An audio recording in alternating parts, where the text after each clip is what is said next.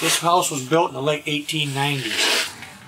There was 2 foot of water in there. The floor was always cold. You come in, you could smell the basement. You always had that damp feeling in the house. Well, we called and had Tim come out. And he said, yeah, we can come in and do something about this. We're going to close it, put a dehumidifier in, we're going to close the sub pump, all that stuff. And then when the crew got here, they went above and beyond what they had to do. This is one of the worst basements that they've done. And it took them a little bit longer to do it. He told me, he said, I'd rather take the extra time to do it right. And I told him I appreciate that. They did a really good job, really good job. Every time I had a question, I asked him about it. He'd explain it to me, he would take me down and show me what he was doing, explain what he was going to do, how it was going to get done.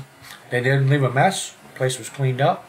My wife and I really love the way this came out. I mean, it came out great.